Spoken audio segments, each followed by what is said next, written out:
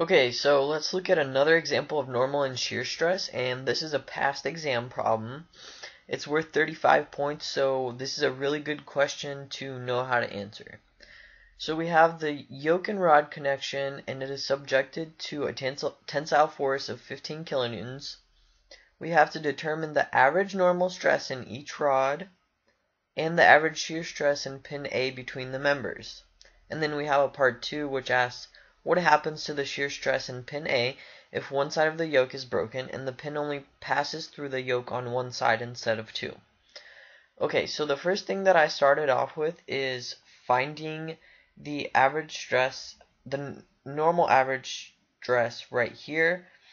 So I cut this part right here, and we have the 15 kilonewtons pointing that way. And then that means that our normal force is going to be 15 kilonewtons pointing this way.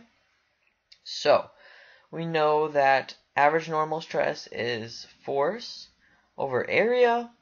So we have 15 kilonewtons divided by the area, and we're given a diameter of 50 millimeters. So I hope everybody knows how to do pi r squared. And we end up with 7.639 megapascals. Now, something that is important to notice is units. A Newton per meter squared is a Pascal, and a megapascal is times 10 to the 6th. So it's really good to know what kind of units to use just to make things more simple. Now we need to find the normal stress on the other side of the yoke.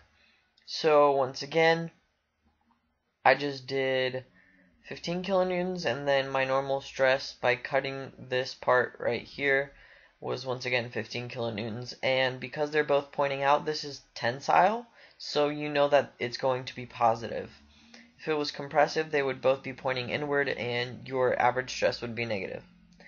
So we have 15 kilonewtons divided by the area, and the only difference between this here and this is the fact that our diameters are different. So normal force divided by pi r squared, and that gives us 21.22 megapascals. Once again, pretty simple, but just pay attention to everything, the little details, the units, you know. Okay, so then we move on to finding the shear stress right here, and that is caused by the pins. So we have two pins, one on this side right here, and then we have another one that we can't see on the other side.